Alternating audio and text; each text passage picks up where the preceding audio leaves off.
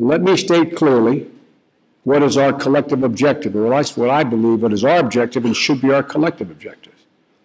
To preserve the territorial integrity of Ukraine, to reassert the principle that borders are inviolate and nations have the right to choose their own alliances, and let me state as clearly as I can what is not our objective.